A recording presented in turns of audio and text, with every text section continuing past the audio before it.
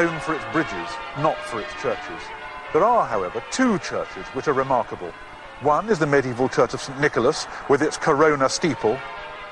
The other is this, the late Georgian Church of All Saints, designed by the local architect David Stevenson.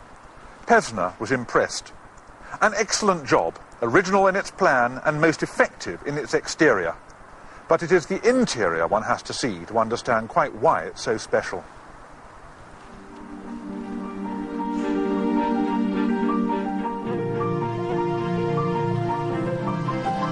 And this is the reason why. The church is circular, in fact an oval. This is most unusual. Perhaps the inspiration was the Pantheon in Rome. After all, here in Newcastle we're at the end of Hadrian's Wall.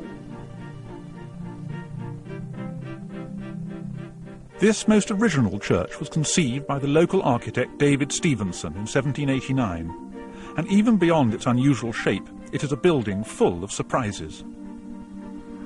The church also has a magnificent counterbalance font cover, which works. And its shape is similar to that of the steeple up above.